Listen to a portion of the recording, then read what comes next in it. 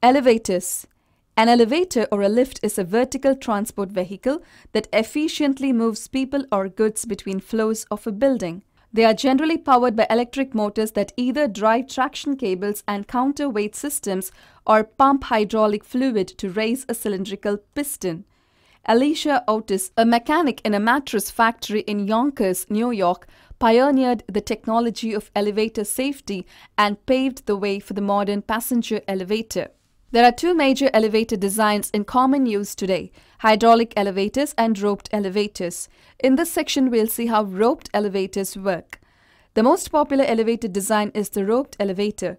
In roped elevators, the car is raised and lowered by traction steel ropes rather than pushed from below. The ropes are attached to the elevator car and looped around a sheave. A sheave is just a puller with a groove around the circumference. The sheave grips the hoist ropes, so when you rotate the sheave, the ropes move too. The sheave is connected to an electric motor. When the motor turns one way, the sheave raises the elevator. When the motor turns the other way, the sheave lowers the elevator. In gearless elevators, the motor rotates the sheaves directly.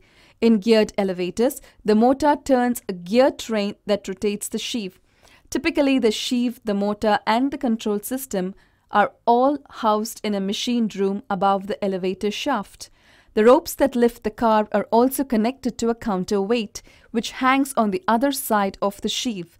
The counterweight weighs about the same as the car filled to 40% capacity. In other words, when the car is 40% full, the counterweight and the car are perfectly balanced. The purpose of this balance is to conserve energy. With equal loads on each side of the sheave, it only takes a little bit of force to tip the balance one way or the other. Basically, the motor only has to overcome friction. The weight on the other side does most of the work.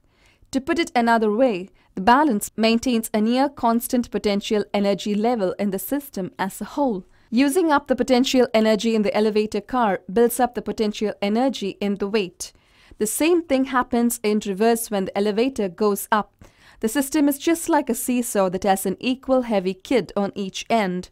Both the elevator car and the counterweight ride on guide rails along the sides of the elevator shaft. The rails keep the car and counterweight from swaying back and forth, and they also work with the safety system to stop the car in an emergency. Roped elevators are much more versatile than hydraulic elevators, as well as more efficient. Typically, they also have more safety systems.